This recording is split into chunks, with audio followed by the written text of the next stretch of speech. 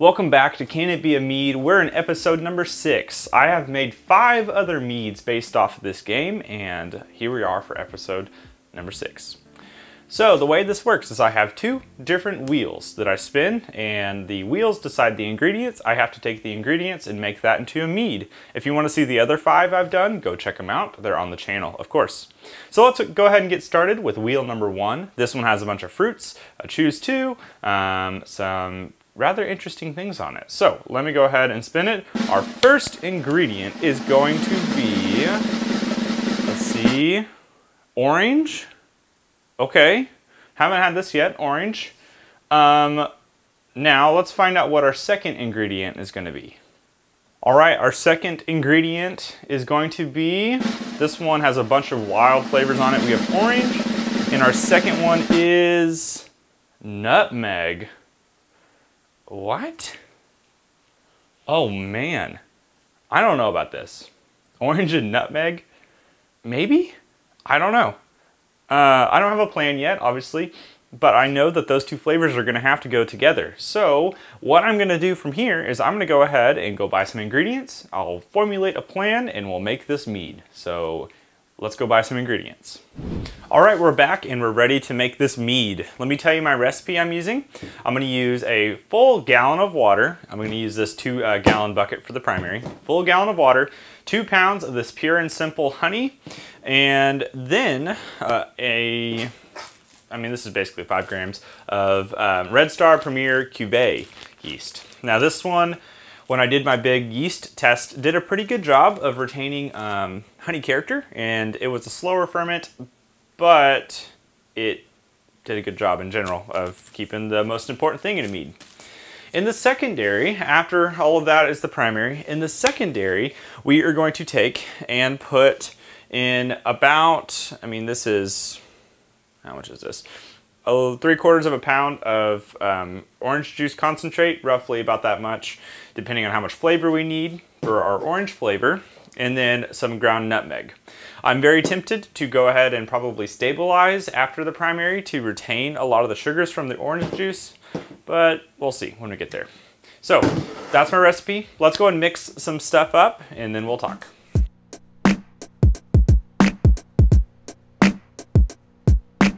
All right, this is all mixed up now. We have our gallon of water, 2 pounds of this honey. Our original gravity that I just took is 1.062, which means we are roughly setting around, I believe, a 8.5 to 9% range. I could be wrong. I'll put it right there. This thing now needs its yeast. Like I said, using the Red Star Premier Cuvée. This is a packet that I had used from a while ago, or not a while ago, but I did some testing with. I'm just going to use all of it for this time because I don't have any use for the rest of it, so I might as well use it. I could have rehydrated. I didn't want to this case. Everything was sanitized, is sanitized, of course. This is sanitized water. I use Star San, all of those things. Bucket was sanitized. Make sure to sanitize your stuff. So the reason I'm putting the orange juice in the secondary is because the primary is where a lot of the important flavors are blown off, so we don't want to lose the important orange aroma, which is orange taste. Now the other side of this is I am using this bucket because ultimately we are going to be aging in this glass carboy, or a glass carboy. I can go over 1 gallon in this bucket, so when I rack over after the primary and inevitably lose some to sediment, I'll still end up with 1 gallon. So I don't know how long this will take to ferment, but we're going to come back after the primary and then start to add the rest of our stuff. So throwing my lid on, throwing my airlock on, put my ingredients down, and here we go. And we're back after the primary fermentation. This thing, with some difficulty, not because of anything I did wrong, but because of a situation at my house and losing power, took about 2 weeks longer to ferment because the temperature dropped. So this thing took roughly about a month to complete. It should have been done in about 3 or maybe 2.5. Anyways, I know it's completed because the current gravity is 1.000. We started at 1.062, currently at 1.000. Let's taste test it. You can kind of see it's a little bit clear.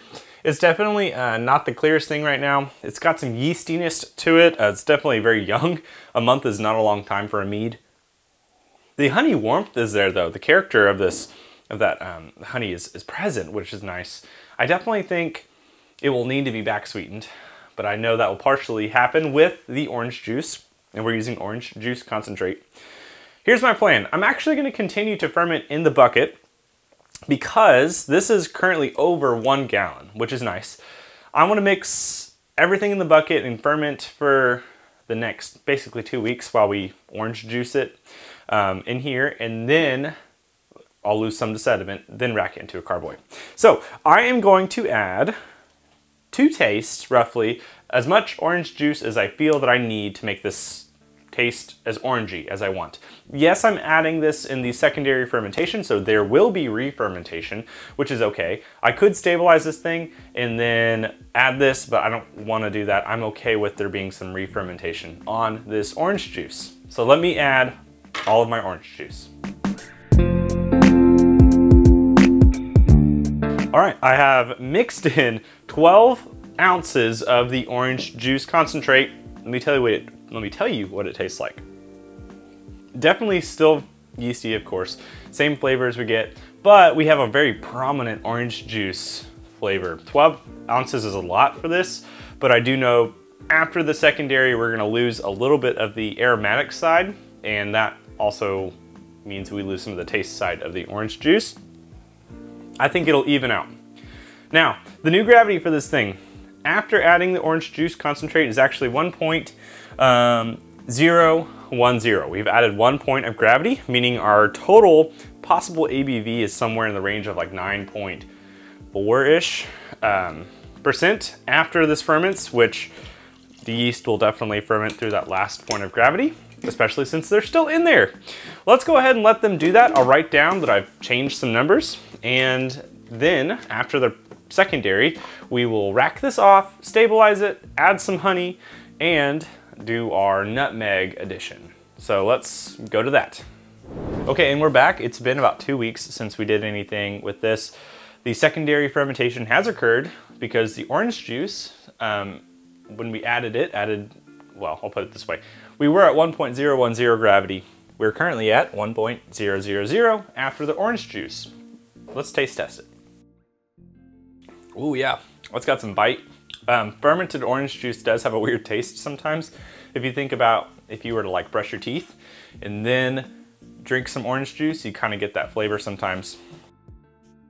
Yeah, it's gonna need taste. It needs some sweetness. It's got the orange flavor, but it's like the orange without the sweet, which don't normally go together. Here's what I wanna do. I am gonna pour this back in here. We are gonna take, oh, I just stirred up the lees. Oh, I shouldn't have done that. Oh well. So we're gonna take this and actually rack it into a new container, and then we'll talk about the next step. Okay, this is racked into a new container. We lost a little bit of mead. Really not that much though, considering how much, leftover stuff there was from the orange juice.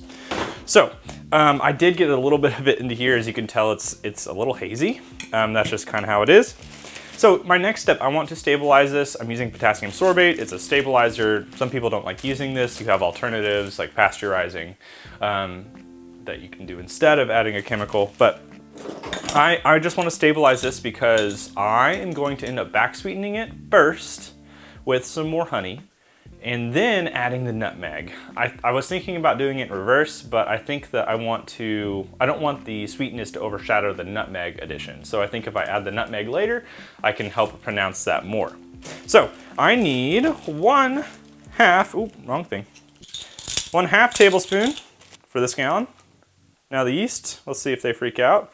Generally, they don't like sorbate because it's creating a hostile environment for them to live in. So we are going to now put this away for at least 24 hours, maybe if not more, to age, to hopefully, have some of the stuff settle at the bottom. I might re-rack it again so we can get it to be a little more clear, and then we'll come back and do some more with this.